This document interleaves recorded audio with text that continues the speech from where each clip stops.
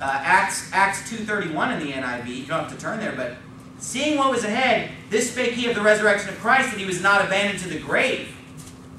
So the KJV says he wasn't left in hell. The NIV says he wasn't abandoned to the grave. That's just talking about his physical body that was in the grave. And so you see how they're going back and they're changing things in a system to make you think that the angels are God's sons, to make you think that paradise is in the center of the earth, in hell, to make you think that hell is the grave, to make you not understand the fact that Jesus was dead for 3 days and 3 nights. Now let me explain something to you real quick. Jesus said, whosoever liveth and believeth in me shall never die. Believest thou this? The very definition of eternal life is life that never ends. A life that never will cease. You will never die. Jesus said, whosoever liveth and believeth in me shall never die. So you see, my friend, I'm not going to die and then someday be resurrected. No, sir. My body will die, but my soul will live on for eternity. Only the flesh will die. Amen. But the inward man, the soul, the spirit, the moment that I die, to be absent from the body is to be present with the Lord. Right. 2 Corinthians 5, Paul said, I have the desire to depart and to be with Christ, which is far better. He didn't say I have a desire to go lay in the grave. He said I have a desire to be with Christ, which is far better. And so the believer never dies. Now let me ask you something. Where will the soul of the believer go on breathing its last breath? Where will you go when you breathe your last breath as a believer in Christ? Heaven. You'll be with God in heaven. You'll be carried up to heaven. Now let me ask you something. While you're in heaven, will you be dead? No. You'll be alive. You'll be living in heaven. You won't be dead in heaven. You'll be living in heaven.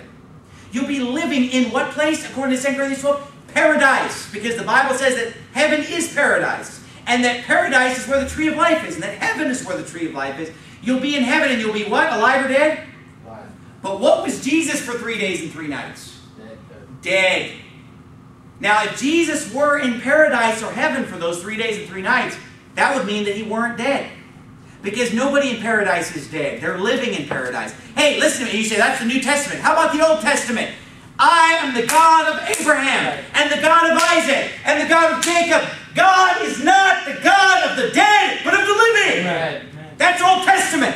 That's Jesus walking on this earth saying, when God spoke to Moses in the burning bush, he said, I am the God of Abraham. I am the God of Isaac. I am the God of Jacob. And he said, God is not the God of the dead. God is the God of the living. Amen. He said, Abraham saw my day and rejoiced. He said, before Abraham was, he said, look, Abraham saw Jesus Christ on this earth. Why? Because he's not laying in the grave dead somewhere. He's alive in heaven looking down upon Jesus Christ's earthly ministry and rejoicing, according to the Bible. So, there's no death there, but yet Jesus said in Revelation, he told us we'll never die. Whosoever liveth and believeth in me shall never die. He said in Revelation chapter 1, I am he that was dead. He said, I'm the first and the last. I'm the beginning. He said, I'm he that was dead. He said, I'm he that was dead and am alive forevermore. Amen. And have the keys of hell and of death. So Jesus, don't try to tell me that Jesus was not dead. Don't tell me that only his body was dead. Jesus truly died in every sense of the word. Because not only did his spirit, not only did his body die, but his soul went to hell. Okay, that's death. That's being, people that are in hell right now are referred to in the Bible as being dead. People who are in heaven are referred to as being alive. And so he was dead. He was in hell for 3 days and 3 nights. What happened 3 days later? He rose again from the dead. He came back to life. You see, that's the difference between the resurrection of Christ and the resurrection of Lazarus. That's the difference between the resurrection of Christ and the resurrection of the young boy that Elisha breathed into his nostrils and he came back to life. You see, those men did not go to hell. They were not dead and come back. Right? They were only sleeping, according to the Bible. Do you remember that?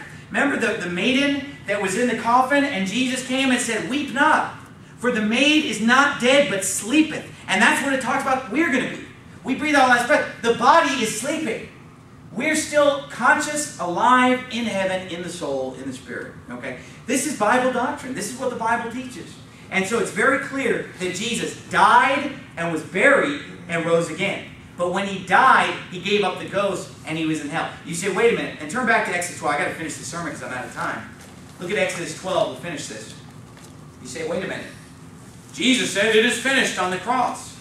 And people will say, see, he'd already done everything we needed for salvation when he said it is finished. So there's no way that he had to go to hell to suffer for our sins. He'd already paid it all. He said it is finished. Now hold on a second. Isn't the resurrection necessary for salvation? Because I would say that the resurrection is the #1 most preached part of the gospel in the book of Acts. I mean, it's what's emphasized. Hey, we are saved by his life. We are saved by his resurrection. 1 Peter 3:21. Jesus Christ's resurrection is the gospel.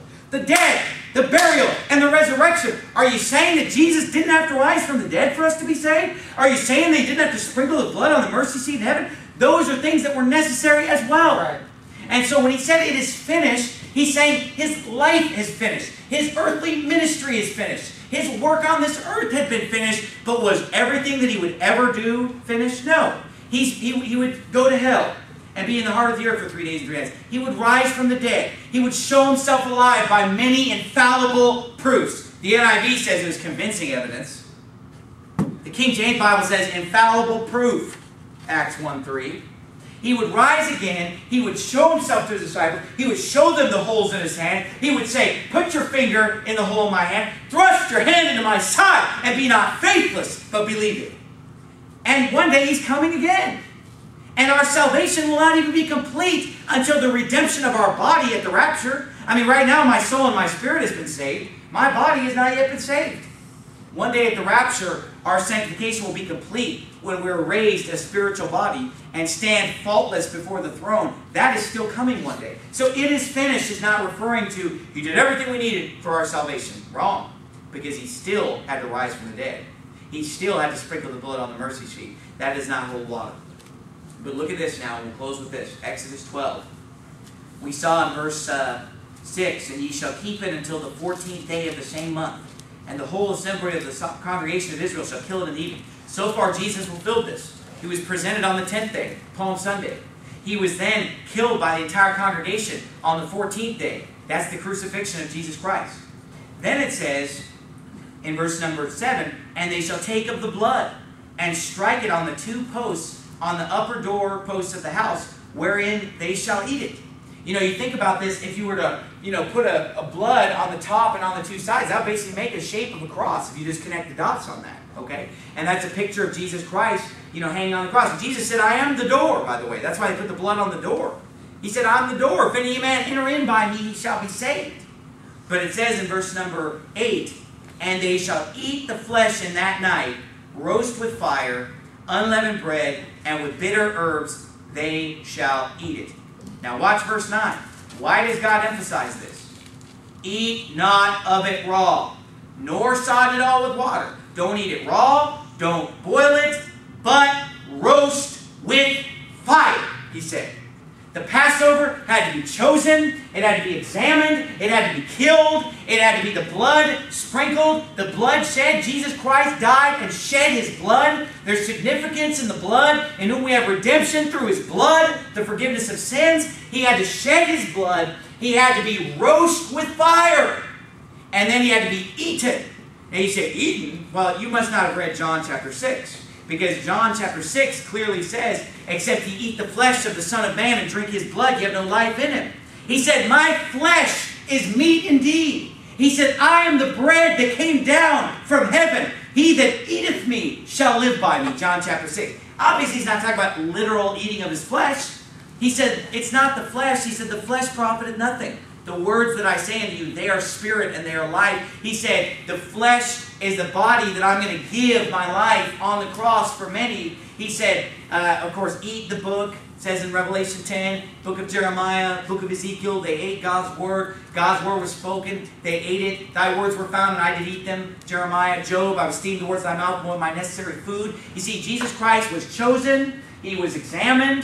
He was found faultless. Pilate said 3 times, I find no fault in him. He was then killed. His blood was shed. And he was roasted with fire. Let me tell you something.